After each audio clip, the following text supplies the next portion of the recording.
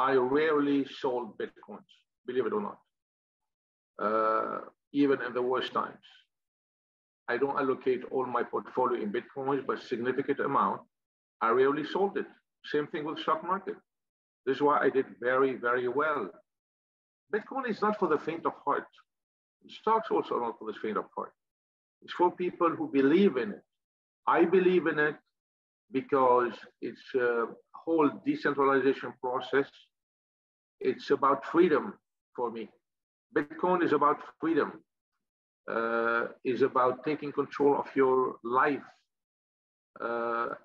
It means much more than a speculative instrument to make money. It's been speculative, it's still to a certain extent, but it's going to become with time less and less speculative and more traditional.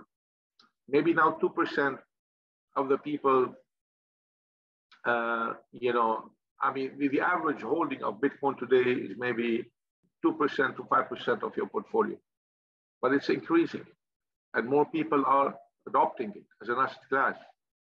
So, I mean, I really don't, despite all the negative stuff that they write on Bitcoin about regulation, about the scam, it's not a scam. It's here to stay. My experience has been tremendous, tremendous. I never lost money on Bitcoin, maybe on paper, but not upon realization.